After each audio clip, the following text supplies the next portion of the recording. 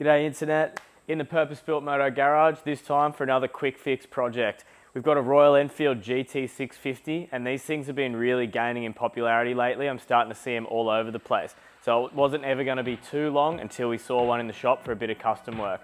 This one's had a few beastie modifications. I'm Tom and let's get into our quick fix on the Enfield 650.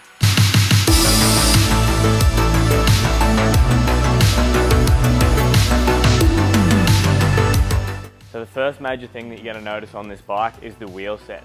So these have been based off the standard Royal Enfield hubs. The bike as it comes with a 1918 setup, real skinny tyres.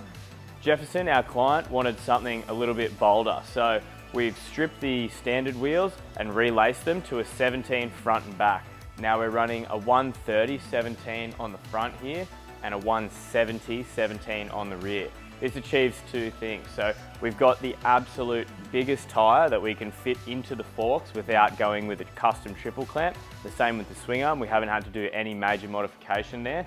And we've also been able to lower the stance of the bikes. Dropping the front from a 19 to a 17, you get a bit of a lower profile on the front and it sort of dropped the bike down on itself, so it gives it a bit more of that low and lean look on the street.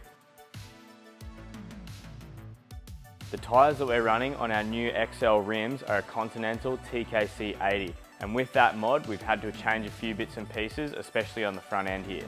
So the standard front fender was scrapped and we've rebuilt a custom fender using our rear fender kit. This is a wider fender that we've released just recently, so because we've got a big bold wheel on the front here, we've gone with a fat fender that just uses a factory mount. It wasn't too bad to fabricate and fit up, a pretty easy mod if you sort of know what you're doing with the welder and a grinder. We've gone with a 7-inch flashpoint headlight. This was one of the catalysts that Jefferson came in. He loves our lighting gear, so we got the job in.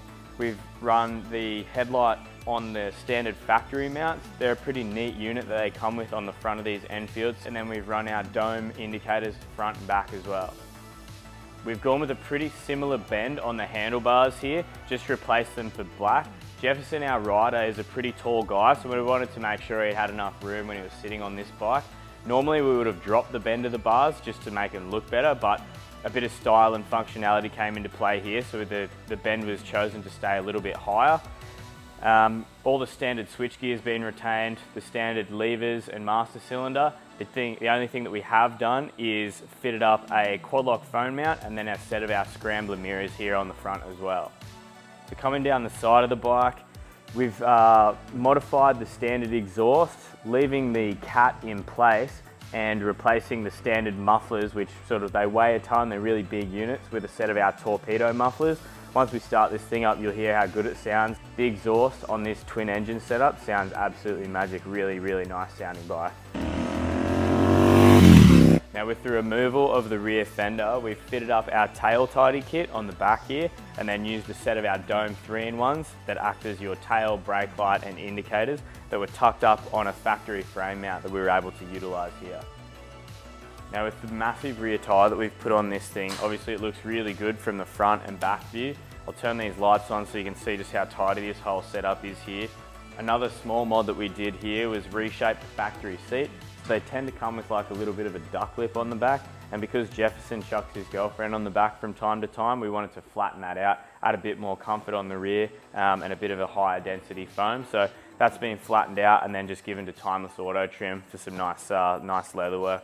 What we've done on this Royal Enfield 650 is a pretty common set of modifications that we do on a lot of guys that bring near new bikes into us.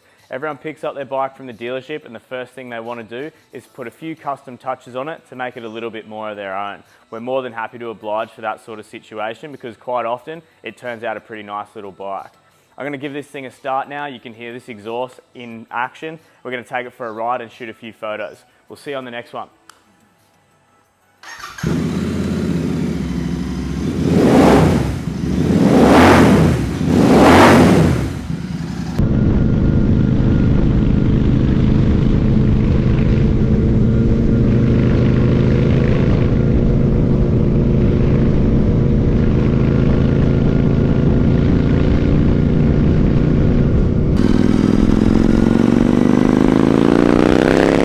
Generally, this is the part where your favourite YouTuber is going to ask you to subscribe to their Patreon.